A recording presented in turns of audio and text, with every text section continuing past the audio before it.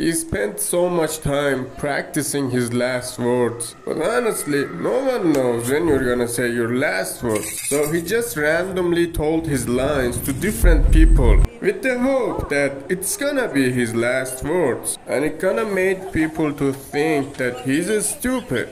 I mean, who would come up to you at the end of the party and tell you, this world showed me lots of unexpected things, so expect the unexpected. He was desperate, but he just couldn't change his last worthy behaviors. He had spent all of his life learning about that, and therefore he felt sorry for himself until he noticed all the people who spent their entire life learning about something, in other words, majoring something, are exactly like him. They are usually talking about what they majored in, but the only difference is that they are doing it inside their bonds. For example, if there's a group of people in the cafe who are into technology and you want to go and join them, they're not gonna be interested in asking password to let you in. They're gonna be more interested in last word. If you can talk about NFTs, Elon Musk wanting to buy the Twitter, welcome, you're in. Alright, back to our story. While people sharing their last words in the bond,